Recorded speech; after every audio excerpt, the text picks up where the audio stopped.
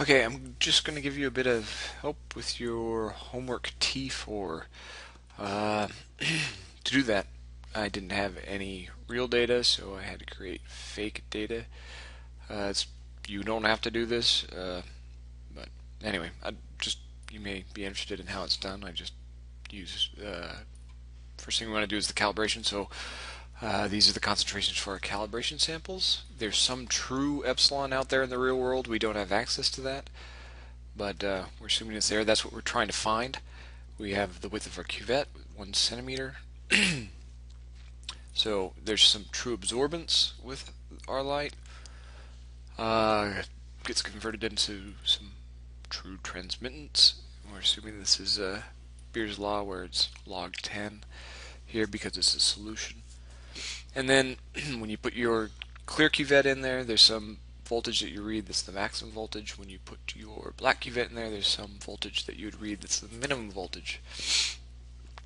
And then from there, we can calculate what the true voltage should be and then add some noise. And because we've added noise, we've also got to say that you can't go below the minimum or above the maximum. So all you have for data is the concentration of your calibration samples and whatever voltages you read when you stuck those into your spectrophotometer. So we need to convert voltages to transmittance. So we want transmittance that's going to equal your measured voltage, but we need to scale that because there's some minimum voltage that you read when there's a black cuvette in there, and then there's also a maximum. So to get this to scale from 0 to 100%, we have to divide that difference by the span, Vmax minus Vmin. So that should be our transmittance, and our absorbance would be negative log base 10 of the transmittance. So we know by Beer's law, well, we know that by Beer's law, but we also know that absorbance equals the cuvette width times the concentration times the molar extinction coefficient, which is what we are after. We know the width, we know the concentrations, we want the molar extinction coefficient. So the best way to do that is to fit a line to the data.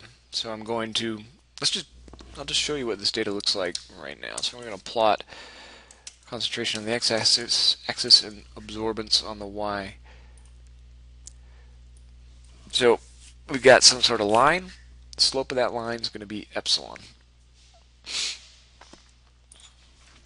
So we need to fit to that line, and I'm just going to use polyfit, although on the code that you're going to see that I'm going to put in the share drive, it's a lot more complicated. I show you 3 different ways to do a linear fit, and then 2 ways to do a linear fit and 1 way to do a nonlinear fit, which actually gives you much better results. But for the sake of time, I'm just going to use polyfit. Let's see, on the x-axis is concentration, on the y is absorbance, and this is a first order polynomial. So it's going to spit out some constants. Actually, I think in example code I called that P. So I'm going to run that. So it would help if I spelled that right. Polyfit. There. So now I've got these constants P1 and P2. P1 will be the slope, P2 will be the intercept. So that means our molar extinction coefficient is P1 divided by the width, which is 1 anyway, so it ends up being P1. Epsilon true is 10,000, so you can see we're not very off. Or yeah, we're 9,974 versus 10,000. So that would be our epsilon. So epsilon, let's call this epsilon 1 equals P1 divided by width, which is 1, so it's just P1 anyway. But that is our molar extinction coefficient. Now I'm going to do a batch experiment. I need to make fake batch data though. Okay, so this is my fake batch data.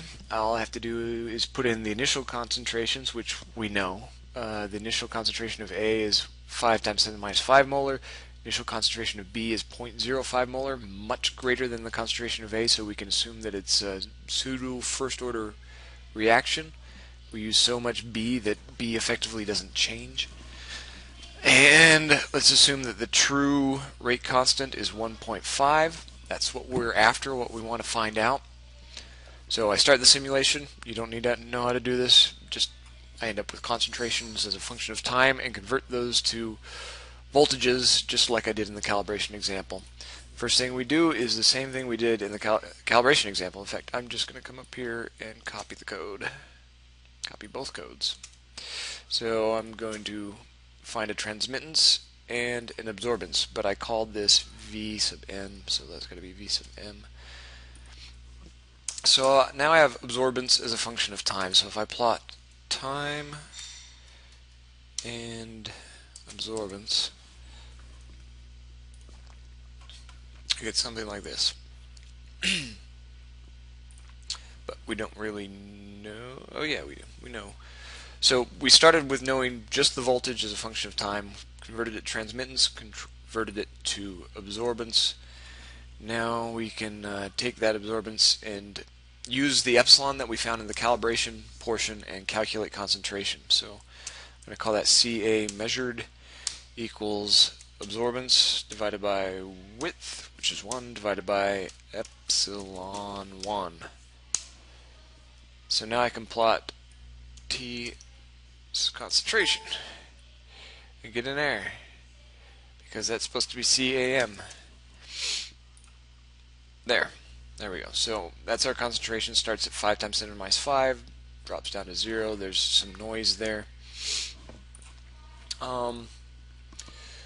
Because there's noise in this data, there's the chance that you might end up with a 0 concentration.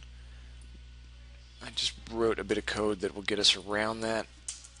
You are probably not going to be in this position, but basically this is the code I pasted. All it says is find where the concentration of A is less than 0. Find the first place where that happens. And that'll be the last I that we want. And then we're going to use these variables TUs, so the times we want to use and the concentrations we want to use. So if there is some place where the concentration goes below 0, if it's not empty, then TUs is going to just go from initial time to just before it hits concentration 0. Those are the only points that we're going to use. So now we want to do basically the same thing that we did with the concentration. Because this is a pseudo first order reaction, it's the rate equation becomes the natural log of the concentration over the initial concentration. It's got to equal negative the rate constant times time.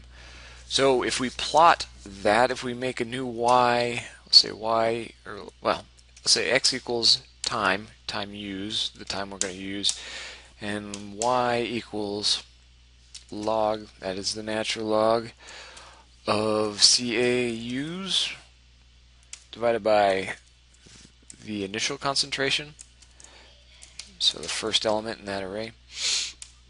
Now if we plot x versus y, run that, we get this line. It gets noisy at the bottom because we get so low on concentration that the noise just ends up showing up. So nevertheless, I mean, typically you would plot just up until noise became unmanageable, but we're just going to fit to the whole thing. So I'm going to do the same thing. P equals ln fit x comma y comma first order polynomial, and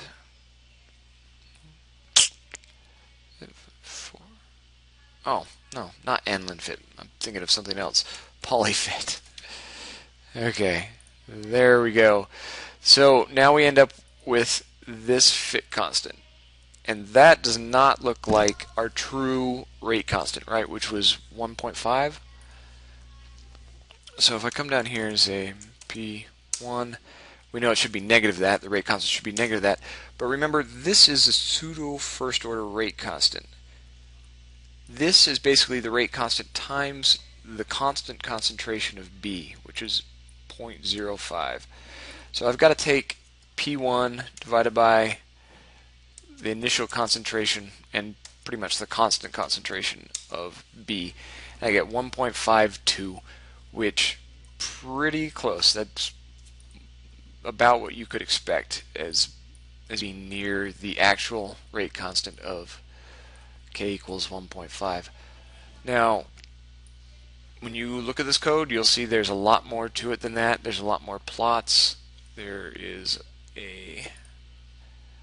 much more that you can do. So you're probably going to take this code and run it. It's going to show you the calculated molar extinction coefficients for the three different methods. You can see that it's just about always better when you do a nonlinear fit. And it'll show you the calculated rate constant versus the true rate constant. And it'll give you plots. So these are basically the plots that I've already showed you, but just a little bit more fancy and in-depth so you can get used to making those. So again, if there's any problems, please let me know.